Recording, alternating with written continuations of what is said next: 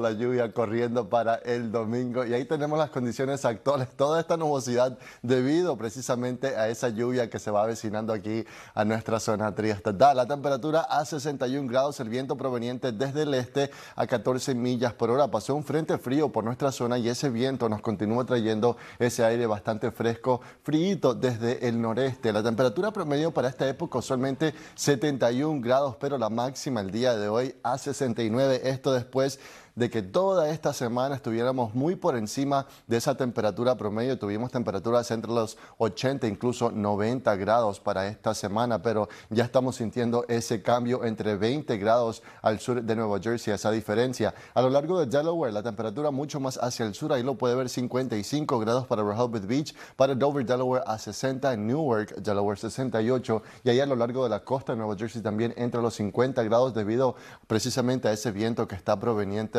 llegando más bien desde el Atlántico. Las temperaturas un poco más hacia el interior, la máxima para Filadelfia el día de hoy nuevamente 69, para Wilmington, Delaware también, Westchester 68 y un poco más hacia el norte, temperaturas que van variando entre los 60 y 70 grados. Esto también debido a que ese aire frío todavía no ha entrado a lo largo de Reading, a 73 la máxima para el día de hoy.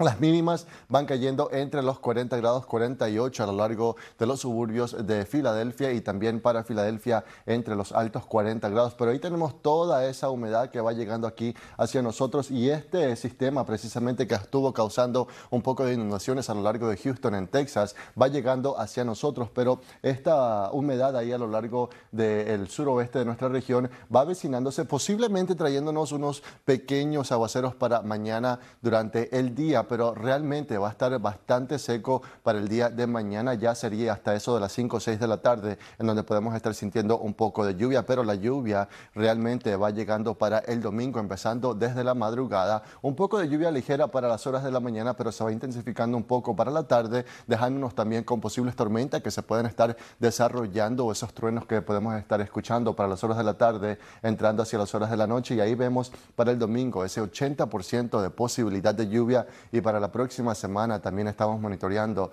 desafortunadamente un poco más de inestabilidad. En cuanto a las ráfagas de viento para el domingo, ahí lo puede ver bastante ventoso a lo largo de la costa y a lo largo de Delaware, también un poco más hacia el interior, no tanto, pero de igual manera esas ráfagas aquí en Filadelfia posiblemente pueden estar llegando entre las 20 millas por hora, pero ya para las horas de la tarde es cuando van cayendo esas ráfagas entre las 10 millas por hora para Filadelfia. Pero la hora por hora para mañana, ahí lo puede ver un poco frío para la mañana, va a necesitar el abrigo si tiene que hacer diligencias durante las horas de la mañana, pero ya para la tarde va mejorando un poco. El descanso en las temperaturas entre los 80 van llegando para el sábado, el domingo también, pero para la próxima semana laboral vea esa tendencia de temperaturas nuevamente entrando entre los 80 grados para el miércoles y jueves. Así que ya lo sabe, el fin de semana el paraguas va a ser necesario, especialmente para el domingo. Ahí tenemos un poco más de lluvia intensa y así que si va a estar corriendo también con nosotros el Independence Blue Cross Broad Street Run, ahí están las temperaturas bastante refrescantes, pero esa lluvia ligera también hasta eso de las 9 de la mañana, ya para las 10 de la mañana es cuando se va intensificando un poco más y ahí tenemos esa inestabilidad para la próxima semana, posibles tormentas para el jueves.